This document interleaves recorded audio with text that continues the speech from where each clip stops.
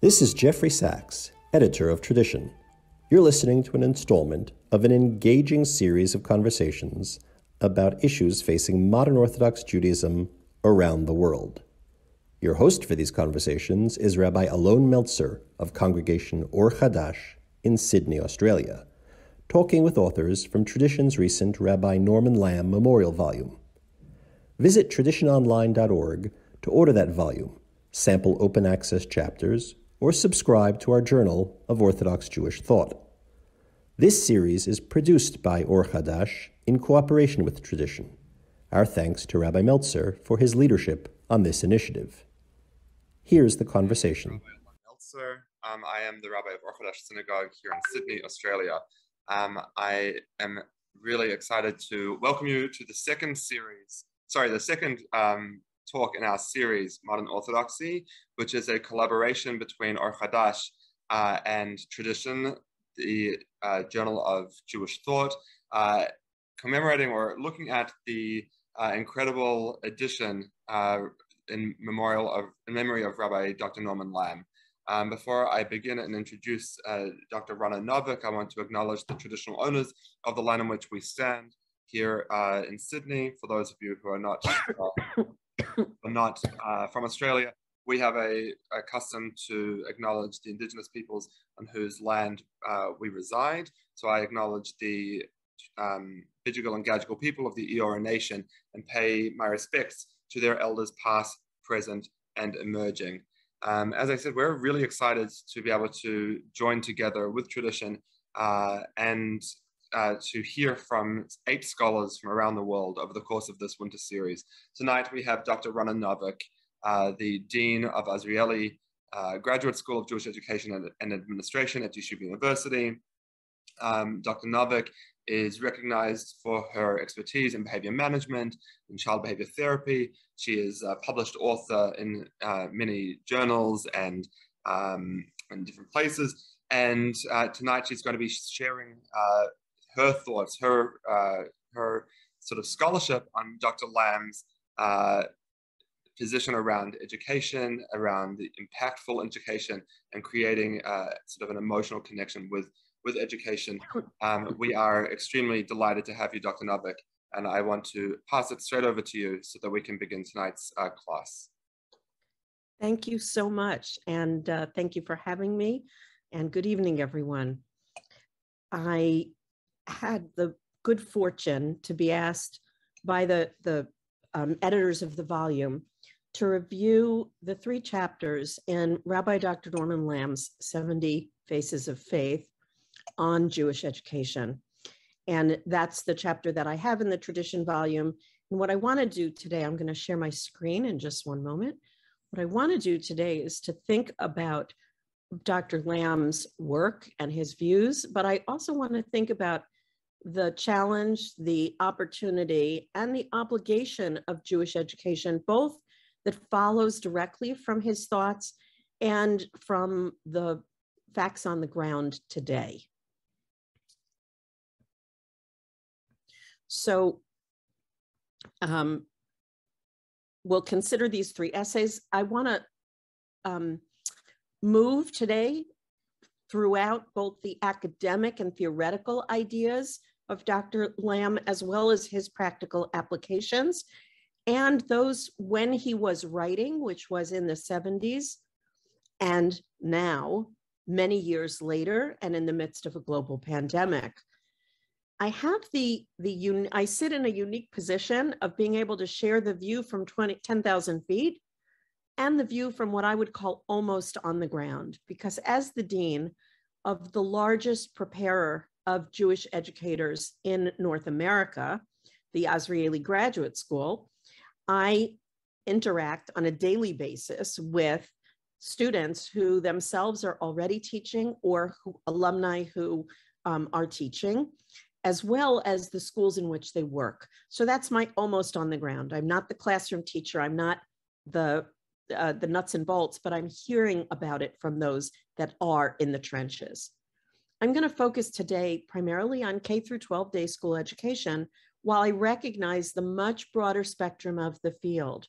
One of the magical things about Jewish education is that Jewish learning has broken the bounds of the classroom and is happening literally everywhere, in offices, in camps, in shuls, as well as in traditional day schools. My background and my bias, I am by training and by profession, a clinical psychologist. I'm particularly interested in how children learn, but also in how they grow fully as individuals with behavioral challenges, with emotional challenges, and with spiritual challenges. And that's what I brought in reading Rabbi Dr. Lamm's brilliant work. But I sit at a school of education, and so I have always had a bias towards schools as very important agents of change and growth in children's lives. And I have always believed that Jewish or secular, schools can be places of enormous health, promotion, and growth, or they can be toxic in children's lives. And obviously, we want them to be the former. I talked about what Jewish education looks like today, and this is just one slide that gives you a little view of the many faces and flavors of Jewish education, from the traditional to the experiential, from young children through to senior citizens and adults. We are speaking at a time when we have had horrific losses in the past year or two. Rabbi Dr. Lamm's thinking is nothing short of brilliant when he tells us that Judaism is an intellectually based religion, and the single most important theme is that of study. But that dry academic view is coupled by his other statement, which is that Jewish education endeavors to produce first young men and women who will live their personal lives in a Jewish manner. It's not talking about just study, and participate fully in the affairs and concerns of the Jewish community, locally and throughout the world. Second, and even more fundamental, it seeks to secure in them an inner sense of identity as Jews, the transformation of the student's personality from something Jewishly unformed to something Jewishly informed, what he calls its Judaization. Rabbi Dr. Lamm, in his brilliance, understood education cannot be only of the book. Education needs to be education for life. Our other great loss, a wonderful thinker, a mover, a force in the Jewish world, Rabbi Lord Jonathan Sacks, also spoke eloquently about the role of Jewish education when he said, to defend a country, you need an army, but to defend an idea, you need a school. Judaism is the religion of the book, not the sword. And throughout the centuries, when the vast majority of Europe was illiterate, Jews maintained an educational infrastructure as their highest priority.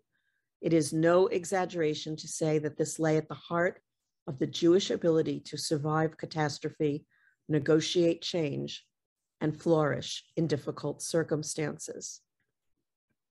We certainly miss those voices in our world. Rabbi Lamm's focus in his 3 articles were the goals and the aims of Jewish education, the challenges and the boons that impact Jewish education from the cultural and societal trends of the day, and finally, the roles and responsibilities of Jewish educators. And so I want to unpack each of these 3 areas, and again, look at what was Rabbi Lamm's thinking and what are the realities that we are dealing with, and how can we take Rabbi Lamm's call to action seriously and apply it in today's world. So let's start with what Rabbi Lamm identifies as goals and aims of Jewish education. He talks about what's the tachlit. What is I don't know how you translate tachlis. It's not just the essence, it's What's the business? What's the important drive of Jewish education? It's teaching for not today's outcomes, but for tomorrow's, for lasting outcomes. And the two areas of lasting outcomes that Dr. Lamm identifies is a commitment to Jewish action. That, as we read in the earlier quote, that Jewish young people, Jewish students will graduate from their Jewish learning ready to not only live Jewishly, but to engage in all of the mechanisms of Jewish affairs on the local and the global level. The commitment to Jewish action, though, has to be paired with this sense of Jewish identity, with seeing themselves firmly and strongly as Jews. And you can see where these two outcomes not only go together, but drive a lasting impact on a student and their learning. I want to talk about three aims of Jewish education that Rabbi Lamm discusses in his papers: continuity, axiology, and mitzvot. Continuity is not the way we think of continuity. Today, typically when we think of continuity, we think, will the Jewish people continue? We think of Jewish peoplehood. Will people stay part of the tribe? Will they marry in? Will they continue to lead Jewish lives? The goal of Jewish education, Rabbi Lamm argues, is continuity of Jewish education, that it will inculcate in students a lifelong passion for a habit of text study, of Torah study. And he says that the elementary schools have to teach basic skills, especially Hebrew literacy, so that students can access text. And elementary schools have to teach a love of learning. Secondary schools get to teach ideas and I'm missing a word there, and idea difficulties. So when ideas or challenges or conflict arises. And he saw the college level, where he served in leadership for so many years and so ably, as critical in forging the habit of lifelong Torah learning. And I will just say as an aside that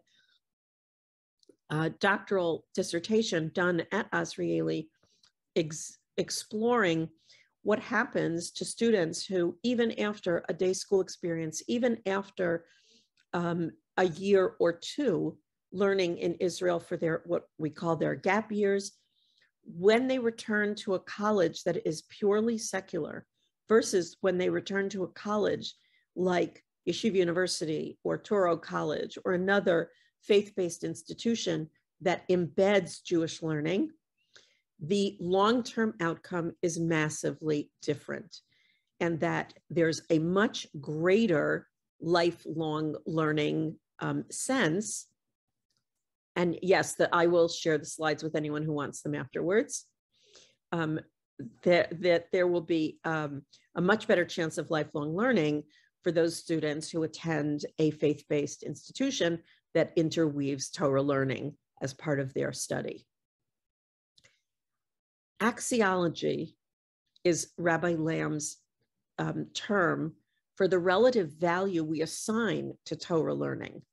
A goal of Jewish education is that we come out as graduates assigning an extremely high value to Torah learning, that we see it as central to our existence, to the next generation's existence, etc. But none of this is sufficient without the lived learning, the Torah living that comes through doing and living the mitzvot. So again, I want to unpack this a little bit and say, given that this is what Rabbi Lamm wants out of Jewish education, what do we do? How are our schools doing this? Are they doing it well or not? And what are the challenges and opportunities that we face? We have a constant tension, a dialectic between content versus affective outcomes. And what I mean by that is, how many pesukim do you know? How many tefillot can you say, ba'al peh, by heart, can you say with facility, versus I felt a sense of connection to God, to Torah, to Jewish history. Very, very often, our schools get bogged down with content. And part of this comes, parents are paying a lot of money. They are sacrificing often quite a lot in order to have their children in a day school. They want their third grader to be able to stand next to them and daven the Amidah. They want to be at their Seder table and hear their child say not only the 4 questions, but all the Divrei Torah, all the words of explanation that they've learned at school. Will it be sufficient? Will they accept a child coming home and say, I only learned a little bit of the Haggadah, but it's so interesting and I really loved it and I can't wait for my Pesach Seder. Unless and until we give schools and teachers the permission to go lighter on the content and to pay attention to those affective, spiritual, personal outcomes, I worry that we are going to have a generation of literate but disconnected Jews. Knowing how to read Hebrew, knowing how to dissect a pasuk or a perush, a commentary, or a words of Torah, is not enough if it doesn't touch our heart and our soul. And we need to think about in our schools how we balance, because the research also says if I can't read Hebrew by 3rd grade, the outcome is quite poor for my ability to crack the code of Jewish text and to have access to the rich Jewish canon of text and commentary that is written almost exclusively in Hebrew and in other ancient languages. The second challenge we face is that we're going to talk more when we talk about the role of educators. We need passionate, compassionate, skilled, authentic educators. And I was speaking to Rabbi Alon before about the shortage of educators that you face in Australia, and that is likely to continue or expand. It's not an Australian problem, it's a worldwide problem. And by the way, it's not only a Jewish education problem. In the 1970s, 40% of all college students chose education as their major. I'm sorry, in the 1940s through 60s, 40%. Starting in the 70s, it began to decline. It's now down to 4%. Only 4% of college students are majoring in education. For 22 years, there has been a steady decline in the number of graduates from education programs, at least across North America, and I suspect the entire world is the same. So we have to think about what is going to, and I'll talk about this more later, what is going to attract and keep the right people teaching the future Jewish leaders of the world. Finally, we have an enormous challenge, but also a boon. Lifelong learning is now widely accessible. You can learn anywhere, anytime. I live in a commuter community. There are shiurim on the train. There are classes. They know, take the 3rd car, there's a Gemara class, and the 2nd car, Pirkei Avot. There's learning happening in businesses at Lunch and Learns. There's learning happening at Starbucks and at coffee houses. There is learning happening online. We learned all too well in the past 2 years that we may not be able to be in the same room, but we can benefit from learning the same text. There is so much that's available. At the same time, there are very real economic demands on individuals and families. Workdays have expanded. Finding a job, a parnasa, a way to make a living that supports a family, has become, at least I see in many young people, of paramount concern, and it often pushes aside the idea of taking an extra year to learn, the idea even of choosing a career that would allow me to learn in a more significant way. The next area that Rabbi Lamm addresses is cultural factors. And I have to tell you, it's a little bit eerie to read something written in the 70s that has such prescient relevance today. Really makes you think that I know it's our religion doesn't have crystal balls, but it does make you think about how prophetic he was, or how universal some of his ideas were, that they apply to almost any time. And he dealt with two factors primarily: the economics of career choice and the impact of revolutionary and countercultural movements in the late 60s and early 70s. I've said this already. I've also mentioned this data. Jewish education, however, in particular, suffers from two negative but accurate perceptions. And I know this because I speak to undergraduates, I speak to people considering the field, I speak to rabbinic students, and I speak to educators and those who hire them. And the perceptions, and we've done surveys as well, so we have hard data on this. But people believe that a career in Jewish education offers limited financial reward. And I have to say that that is largely true. For example, in the New York metropolitan area where I'm located, the starting salary for Jewish educators working full-time is not horrible. And it compares to starting salaries in many other careers. The problem is there's no place to go from that starting salary unless a Jewish educator moves into administration or has what they call their side gig. They have other jobs. Their earning power doesn't grow no matter how many years they've been in the system. But another really critical component has nothing to do or little to do with money. And that's the respect, the limited respect that Jewish educators receive. Rabbi Lamm in his writing talks about that horrible precept, those who can do and those who can't teach. That is so incorrect.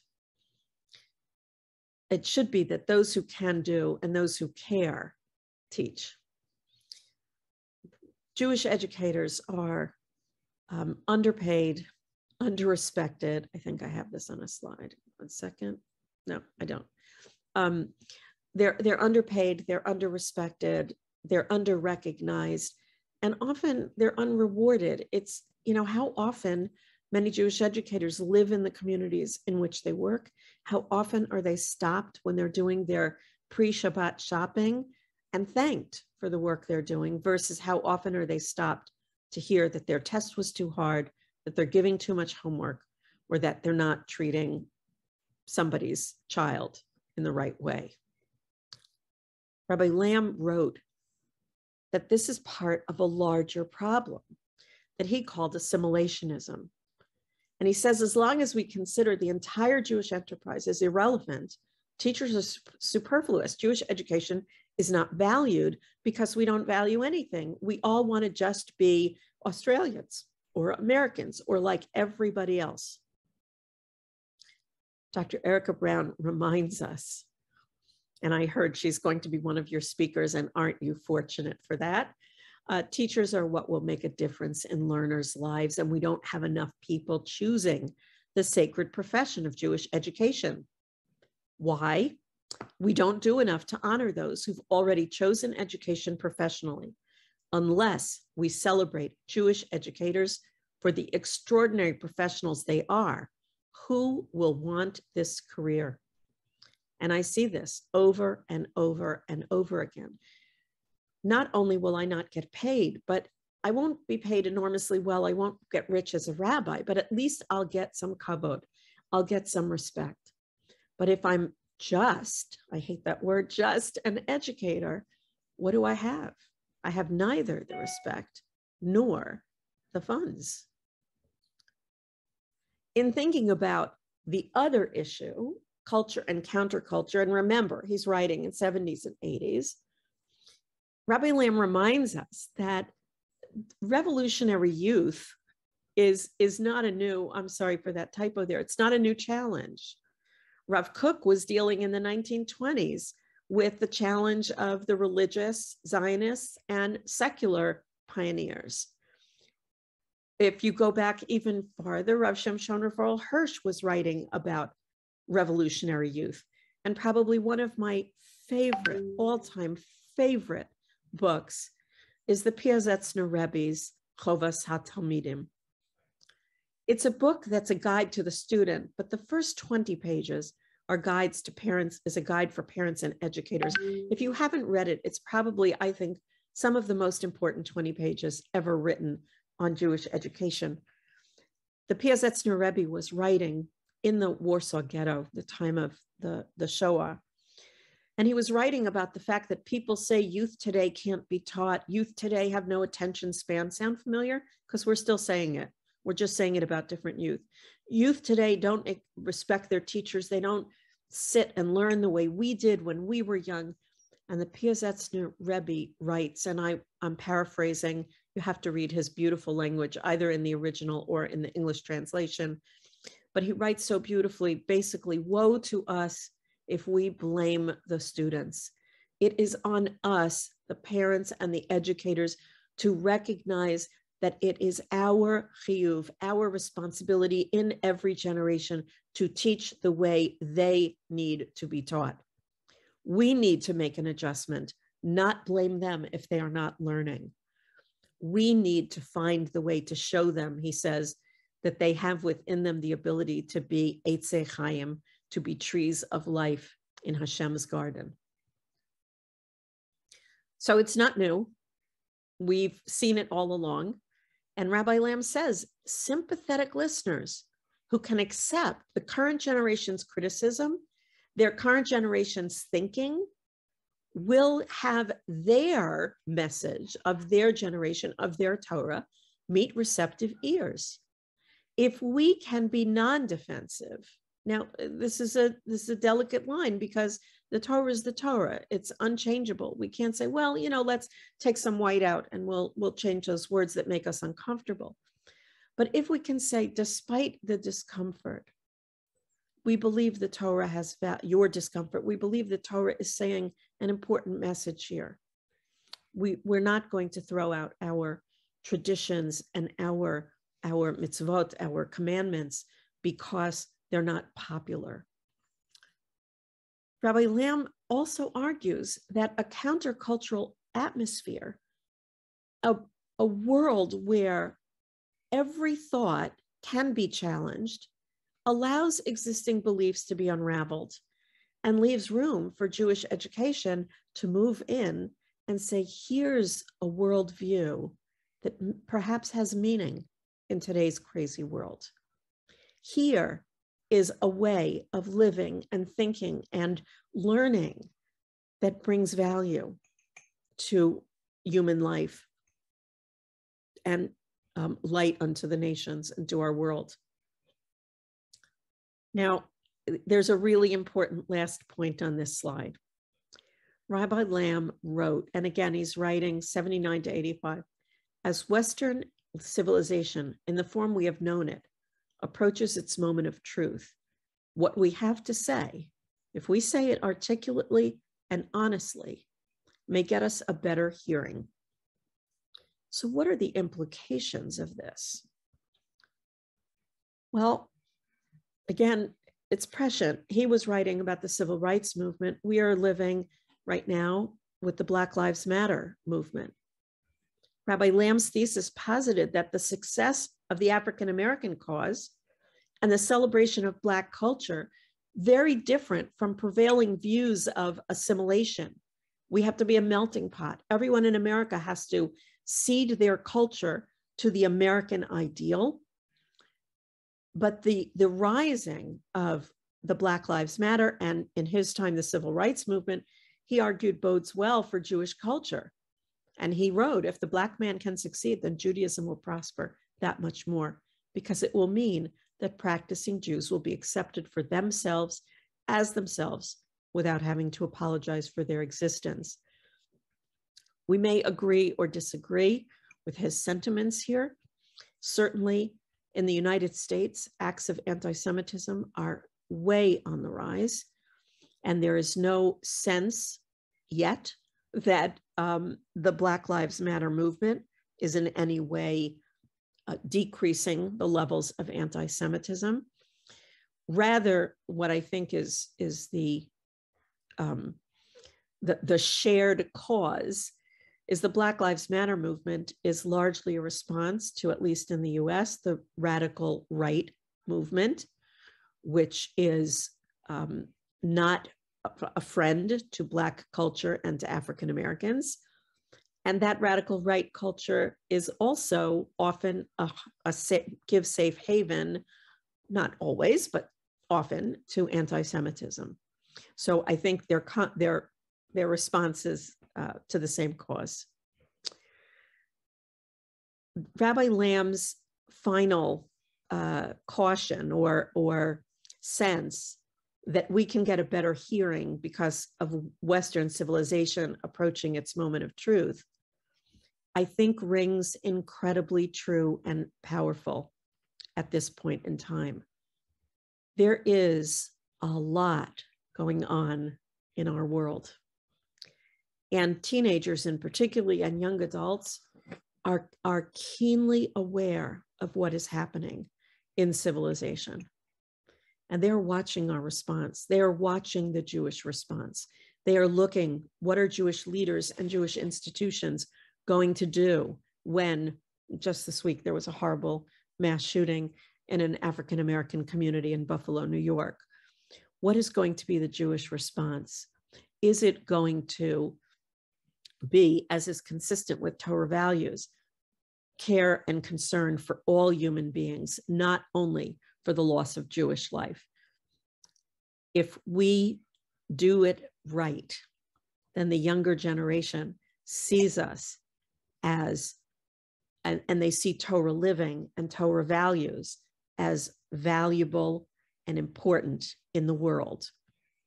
If we fail them, if they see hypocrisy, when they see people with yarmulkes committing a crime, engaging in fraud, engaging in bad behavior. In Israel, the Chaim Walder phenomena rocked the religious world. When we see people who espouse Torah values on one hand and live in a degenerate, non-menschlich way on the other, we lose the ability to be impactful. What can we do in a concrete way? We need teachers and curricula that are comfortable and consistent with consistent with or leverage current worldviews. We can't only be teaching ancient history. We need to be teaching, when we're teaching Al Tamod Al Dam Reyecha, do not stand idly by the blood of your neighbor. We need to be thinking and teaching about it, including in our curriculum. What does that mean today, in today's world? What does it mean as Ukrainian Jews are suffering? What is our obligation? What does it look like to not stand idly by? We need teachers and curricula comfortable with difficult questions, and possibly even with letting questions stand and not providing all the answers. Even sharing our own personal philosophic and religious spiritual dilemmas. To say, someone asked me this at a workshop recently, how do you answer why God is making this happen? And I said, my personal coming to terms with a global pandemic, a war in the Ukraine, with mass shootings in the US, with increased anti-Semitism, is that I have to recognize the minuscule view of the world that I have and of the arc of human history and say, thank God, literally, it's above my pay grade. I don't know what all this means. I don't know where it's leading, but I trust that God does. I put my faith in God to move the world in the way that it needs to be moved. And I don't pretend to understand it. There are times that I hate it, that I rail against it, but that's how I come to terms with it. If I were dealing with adolescents or young adults, I would say, I don't know that that's how you'll come to terms with it. Each one of us has to find our own way to put together our belief in God, our Torah views, and what we see happening in the world. We also need role modeling. We need to recognize the importance of authentic observance. We need to realize that 24/7, 365 days of the year, we are being watched. And it's not just, your children are not just watching their own parents. When they're in synagogue for services, they're watching everybody. And if on a weekday morning service, they're seeing that people are pocket texting while they are trying to talk to God in heaven, how authentic do they think your Judaism is? And how do they see the value of prayer? If they see that while you're engaged in your Torah learning, which you're doing on Zoom, you have 4 other windows open and you're texting and emailing and looking on Facebook and buying something on Amazon, how can they value Torah learning? How can they think that you value it? And if you tell them, I want you to go learn for a year in Israel, but that's how your learning looks, then we're hypocrites. We have to live the life that shows the next generation that this is authentic, this is important, and this is valued. The final area, and perhaps the most salient and most important, and the one we can do most with, are the roles and responsibilities of the Jewish educator. And Rabbi Lamm wrote so eloquently about this. And I had the good fortune to begin my time at Yeshiva University when he was still there, although it might have been, he might no longer have been president, but I had some opportunity to interact with him, and he has family that are neighbors of mine, and so I had opportunity to see him. And he was a very dignified gentleman, but he really had the soul, the wisdom, and the humor of an educator. He talks about not only what effective educators teach, but how they teach and the identity that they bring to the classroom. And by identity, he means what teachers believe and who they are, how they live their lives. In terms of content areas, and he has other writings about it, but in the chapters, in the volume that I was writing about, he talks specifically about Israel education and about Masim Tovim. In terms of Israel education, he says, not only is it critical, but it's been insufficiently exploited. We haven't done enough of it, and we haven't leveraged it to build students' connection to their Jewish identity. And he also goes on to say that we have to connect Holocaust and the state of Israel in our educational endeavors. As I quote here, in order for young people to understand in the depths of their being that Israel is something ineffably vital to them. I have to say that as the world increases in its anti-Semitism and its negativity, there are times that I very palpably feel the safety that comes from knowing I have a country, I have a place. It's a complicated place. It is both easy and difficult to love. It is financially challenging to visit and live there. And yet I know that if I need it, it will be there for me. And that is a connection that Rabbi Dr. Lamm so wants us to inculcate in today's students, who thanks to, at least in the US, the gap year is almost a given. Over 80% of the graduates of modern Orthodox Jewish day schools do a gap year. Many do too. In some schools, it's 99% or 100% do a gap year. Their experience of Israel is wondrous and wonderful, but have we made the connection that this country is theirs. I will never forget the first trip we took our children to Israel was the bar mitzvah of our eldest son. And he happens to be at the time, was a pretty shy child who would in America never go up to the counter at the pizza store and ask for napkins. He would be very reluctant. He would say, Ima, you go do it. We get to Israel, and he would also not walk in the streets of New York far ahead of us. He would be next to us and stay nearby. We're in Israel a week. We're there for maybe a week, and we notice that he's walking, way ahead of us on the street. We go to Pizza Hut or whatever Jewish pizza place, kosher pizza place there is, Big Apple Pizza, and we need napkins. He goes up to the counter, and in Hebrew he says, "Mapiot bevakasha," and I turned to him and I said, you're different here. You do things here that you don't do at home. What is different? And he looked at me like I was an idiot, and he said, Ima, look around. Everything's in Hebrew. This is my country. This is a 13-year-old.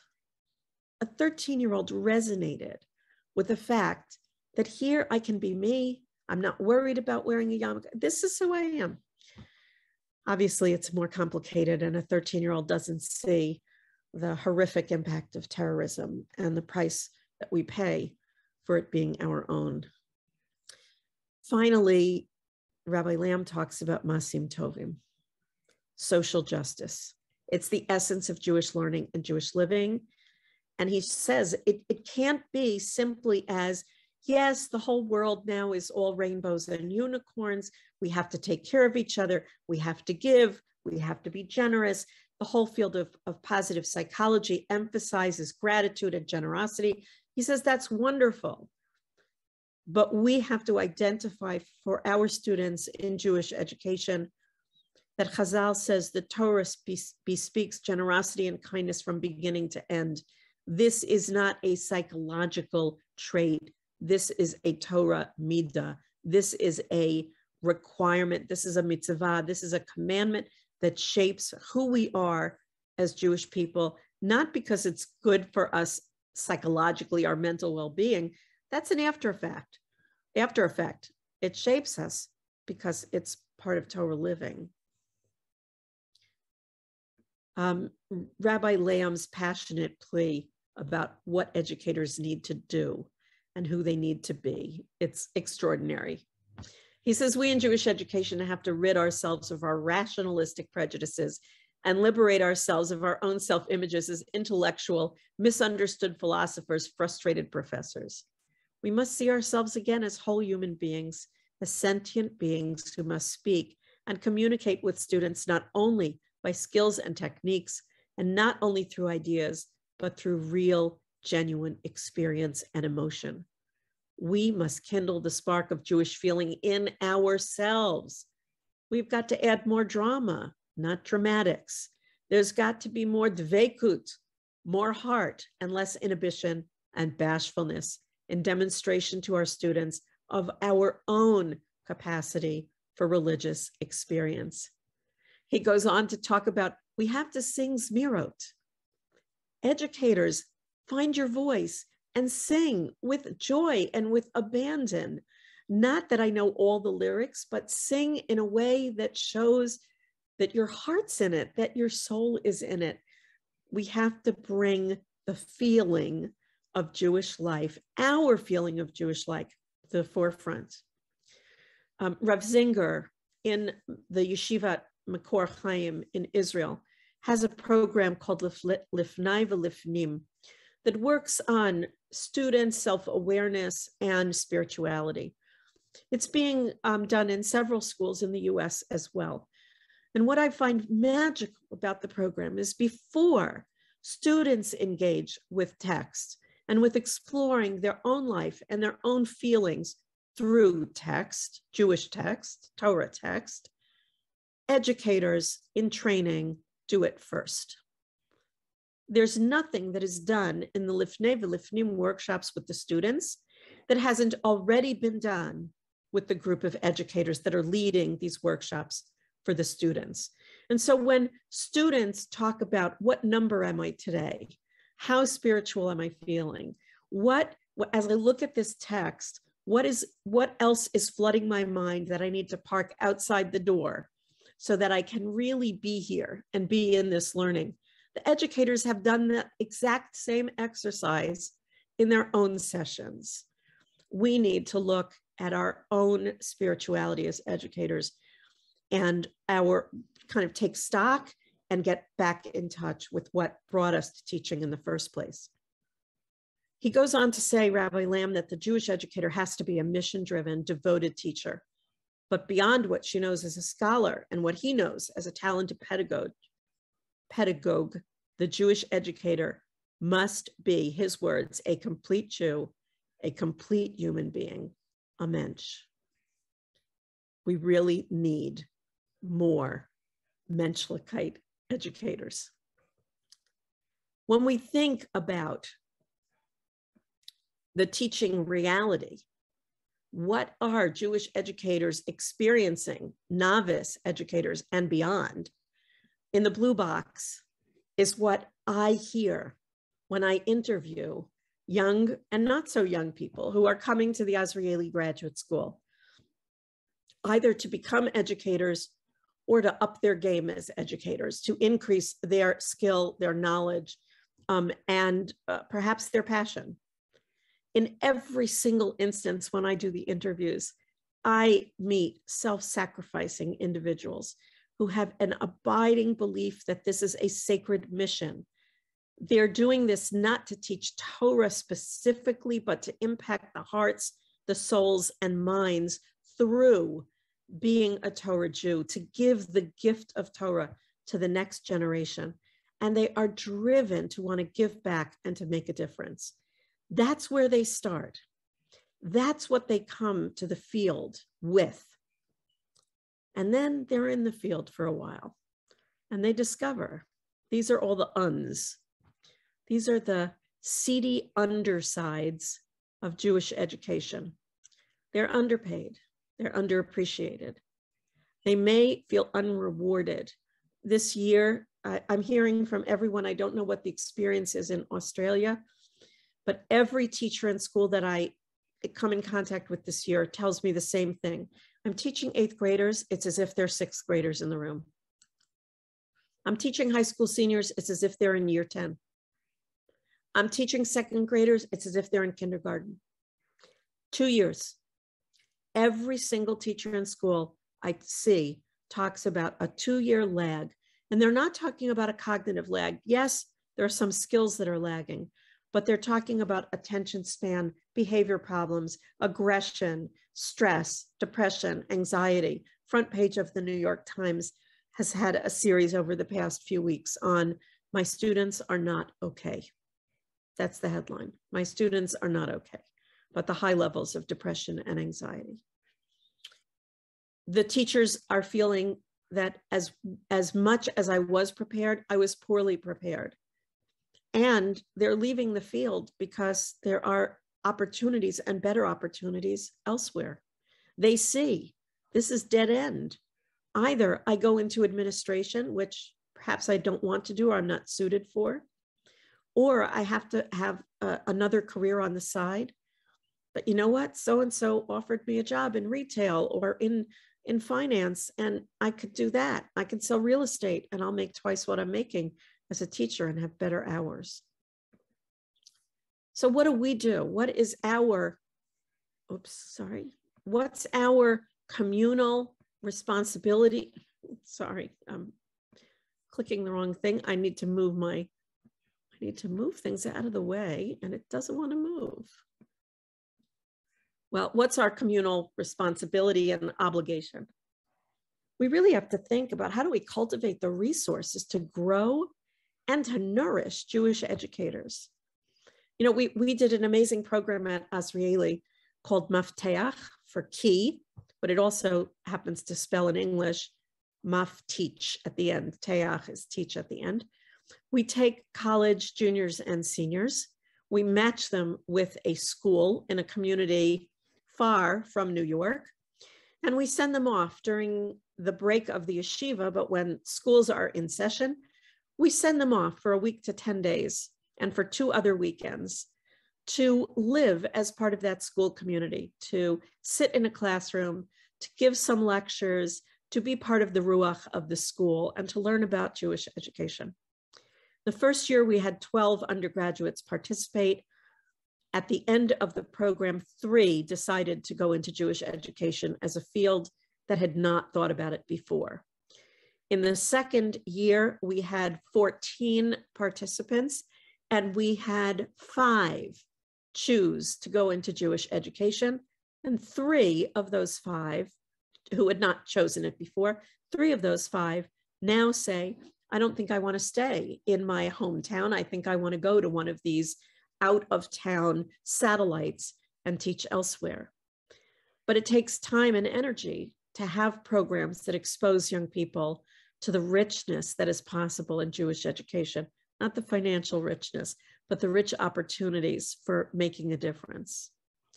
We need to elevate the kavod that is due Jewish educators. How do we do that?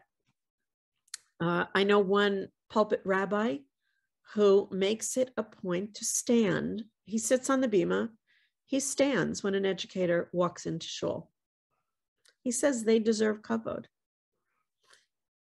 I would love to see an initiative where we have Jewish education Shabbat across the world, where we ask every Jewish educator to stand in shul, and we applaud them and we thank them. Maybe we send them Shabbat dinner that week. We take care of them. But that's not all we need to do. We need to celebrate the successes of Jewish education. Sometimes we have a teacher doing miraculous things in a corner of Sydney, Australia, or in Cape Town, or in New York, or in Chicago, or in Los Angeles, or in South Florida. Only their school knows about it. We need a vehicle to celebrate the wondrous things that Jewish education and Jewish educators are doing. And we need to give Jewish educators, in some ways, broader reach than their own classrooms. But more important than anything, we need not to despair. We need to be hopeful. We need to look and work towards what can be, what the possibilities of Jewish education offer us. And quite frankly, they're endless. Again, my job is amazing.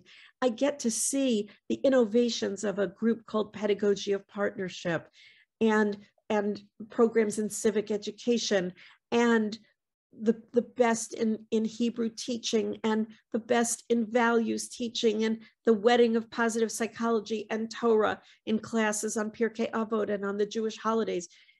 I get to see wondrous things, but I worry that not everybody knows all of the things that are happening and all the things that could be if we put the Jewish community has huge, both human and financial resources. But too often they're going places other than into Jewish education. Rabbi Lamm gives us words of chizuk. And with this, I'll end and I'll open to questions. The covenant between God and Israel guarantees the eternal existence of the Jewish people. So it all boils down to faith. Faith in the surpassing endurance of the sacred legacy we are commissioned to pass on. Faith in the ultimate success of the enterprise of Jewish education. Faith that despite all difficulties, we are determined that we shall not be defeated, that we shall counter pessimism with persistence, that the covenant continues, that Am Yisrael Chai, because Od Avinu Chai, and that therefore the Torah is a Torah Chaim. Thank you so much. I've given you my contact information. I'll just do my 1 minute, little sales pitch here. The Azrieli Graduate School offers all of our courses on the master's level, fully online and asynchronously. No time difference, Australians. You can do the work whenever you like. We welcome educators from around the world, whether you are our students or opt to just audit or join one class or several classes. If you email me, I can give you information. And And I'm happy to talk with people who are interested in a degree, in a course, in any way that we can support educators in their growth. We also have, do consultation with schools and with individuals. So let me respond to some of the comments and questions. Content and emotion do not have to be in conflict. Where they become in conflict is when either administration or parents get so focused on what students know and what I call the weiter phenomena, weiter. We have to do another pasuk. We have to get through. We have to make a siyum. We have to finish. And quite frankly, one of the challenges I see curricularly in Jewish education is that while it might be much more impactful to teach by theme, we are people of the book and we tend to teach by sefer. Our tradition is, you learn a book, you make a siyum. It's not like, okay, I'm going to learn everything written in Tanakh about Ben Adam Lechavero. I'm going to read all of the writings about business ethics, and I'll make a siyum on that. We make a siyum on completing a sefer. So our tradition comes with kind of an inherent push to finish content, as well as the year comes with a push. By Rosh Hashanah, I want to get over my Rosh Hashanah curriculum. I want you to know what Yom Kippur is by Yom Kippur. The Sukkot break is coming up. Well, I have to teach you about Lulav and Etrog. We have this inherent push to get through content. We have to give, I do not think they are mutually exclusive, and I think content can be taught in a way that it does include emotion, but you may teach as a result, 1 or 2 pasukim less. And somebody has to tell you that's okay, or at least not make you crazy that, but the other 3rd grade did the whole Haggadah. We have to be a little bit more chill, because if you know the Shema by heart, but you're never going to say it again in your life after you leave day school, what's the point? If you carry the Shema in your heart, always, because you learned it with such deep meaning and passion, then it's yours. You own it, and it will be with you forever. What does Rabbi Lamm mean by a complete Jew? Aren't we all Jews in progress, so to speak? 100%. We are all a work in progress. None of us are perfect. And Rabbi Lamm, one of, I think, the most humble men I've ever met in a leadership position, would be the first to admit that. But I think what he meant by a complete Jew is a Jew who is not only a head, but also an action Jew, that we're not simply cognitively learned, but that we're living what we learn, that it comes from the page into our life, and that we do it. And also he was very big about menschlichkeit, that, you have to do it, not just because it says so, but do it because it feels like the right thing to do. And it's part of wow. Thank you. Joining from Riverdale, New York so early this morning. Wow. I thought I'm the only one getting up this early. Any other comments or questions? Thank you all for joining me, whether it's your evening or your morning. It really is a pleasure to talk about something I'm so passionate about, and about the writings of a man who was equally passionate and much wiser than me.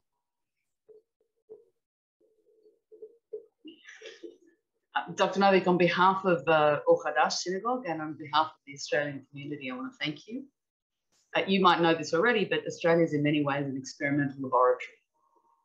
And this community at the moment is grappling, perhaps a little more urgently than it has in the past, with the challenge of how to nurture a viable and sustainable and effective education structure, education system. And many of those online tonight are deeply engaged in that challenge. A significant part of the problem, as I know you know, is defining and articulating the issues. And what I've loved about this session, and I'm sure everybody else has too, is that it's been a brilliant articulation of those issues. Not only an elegant distillation of Rabbi Lamm's thought, but a fabulous reframing in your own words in the context of today and the challenges that we face around the world. I'm sure that many of us will be able to draw on what you said tonight in our endeavours in the immediate and near future. So thank you again very much. My pleasure. And any way that from across the world we can collaborate. And if you're the laboratory, then let us learn from your good choices and your errors. It is, I have to say, I told Rabbi that I was on the phone with South Africa. I was on Zoom with South Africa yesterday. This is not an Australian problem. It is not a North American problem.